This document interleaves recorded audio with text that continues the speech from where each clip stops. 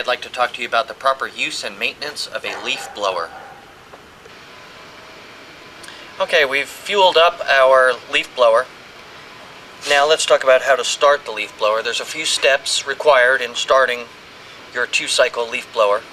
As with most two-cycle engines, from time to time they may be difficult to start. They can be a little temperamental from time to time. But here are the steps that we take.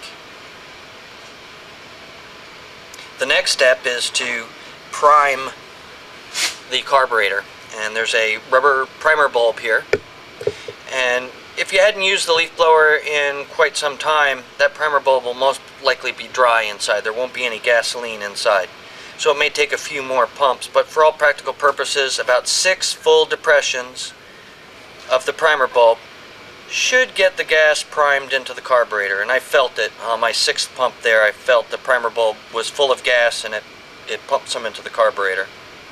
The third step in getting your gas-powered leaf blower to start is to turn on the choke or close the choke. What this is doing is restricting the airflow that's going to the carburetor and making a more rich mixture to help the machine start. So, third step, turn on the choke or close the choke.